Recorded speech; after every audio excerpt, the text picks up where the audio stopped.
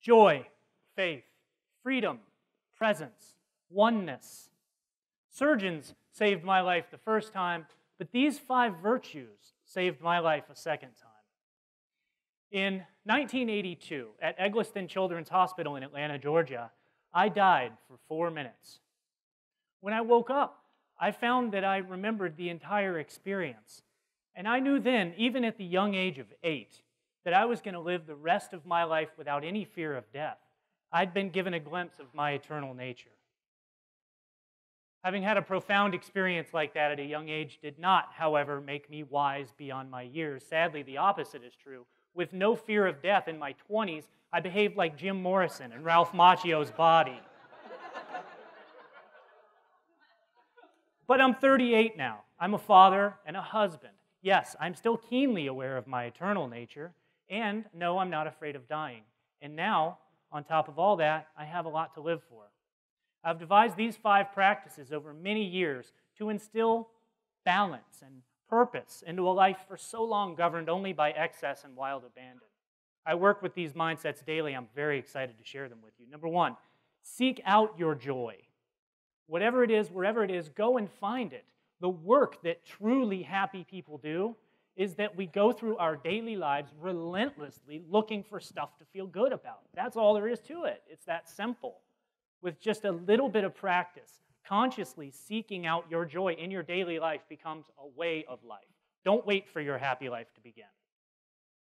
Number 2, trust in the process of life. We spend an abundant amount of time in our minds trying to figure out, why did this happen, or why didn't that happen?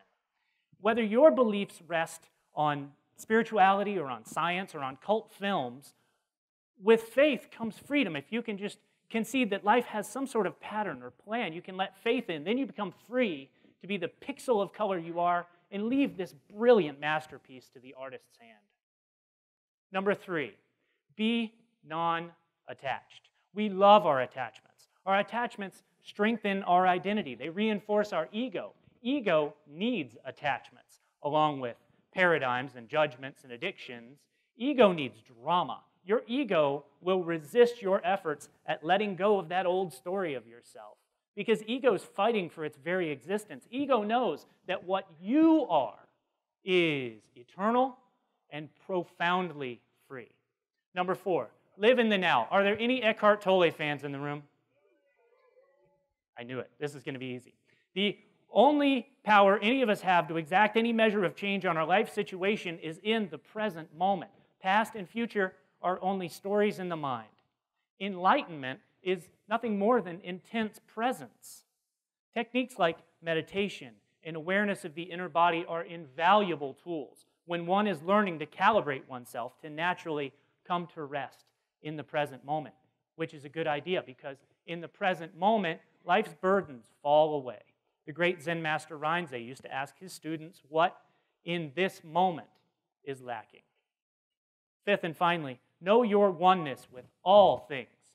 There are currently about 7 billion people on this planet, along with countless other animals, plants, sea creatures, bacteria, etc. Look, there is one life on this planet, and you are a unique facet of it. Our separate bodies, our separate consciousnesses, they're only partitions. They are not walls. They don't go all the way to the ceiling. Do you think a fish knows that it's wet? I tell you, the space between us is not at all empty. Everything you have discerned as out there stuff, your body, this stage, your thoughts, are all fundamentally, at their most basic level, the same thing, energy, vibration only. This means that your thoughts are as powerful a tool for transformation as a hammer or a nail, even more so. So we've come to an understanding here. Seek out your joy actively in every day. Trust in the beautiful process of life to keep you and care for you. It will. Be non-attached. Freedom is your friend. Live in the present moment to honor all the moments that got you here and know that you are one with all things. I have flyers with these bullet points available afterwards. If anyone wants one, come see me. With that, I bid you go lightly through life. Namaste.